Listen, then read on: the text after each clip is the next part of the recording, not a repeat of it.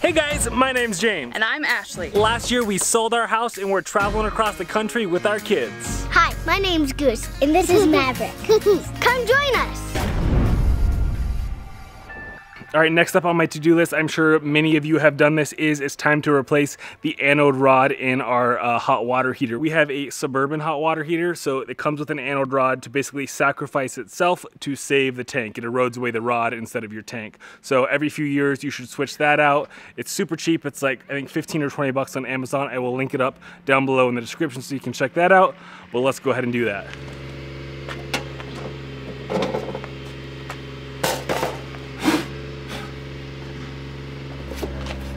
Right there.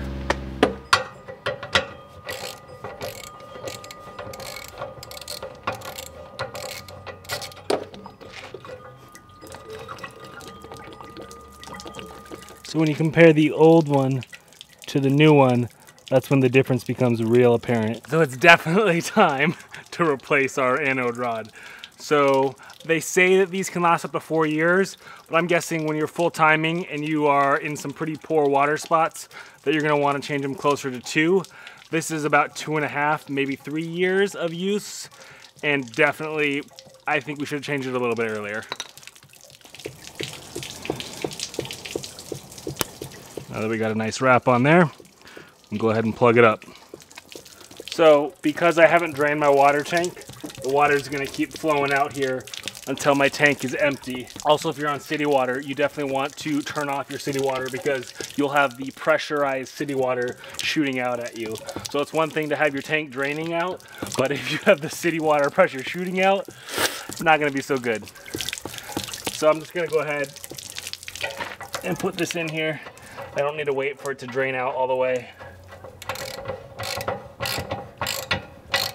And from everything I've read, you want it to be snug, but you don't want to over tighten it. Actually, I'd be curious if any of you know what the manufacturer's recommendations on foot-pounds for tightening it down would be.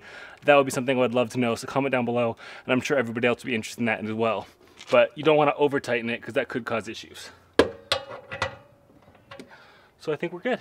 A couple just pointers that you might want to be aware of before you go ahead and do yours is you're going to need some plumber's tape to wrap around that rod so you get a nice seal. And then also, I was almost positive I had a socket large enough to remove it, but my sockets only went up to 1 inch, and this is 1 1/16, I believe.